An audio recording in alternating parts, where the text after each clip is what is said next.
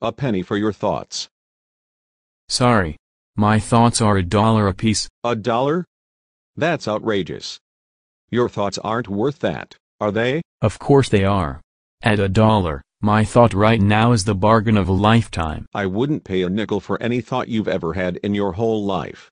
That little remark just made the price $10. 10? You can't extort me.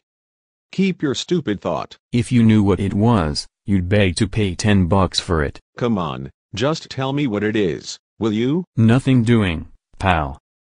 Okay. I'll give you 25 cents. That's all I have. Let's see it. There. 25 cents.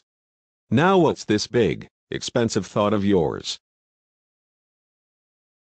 A fool and his money are soon parted. Give me back my quarter, Eric.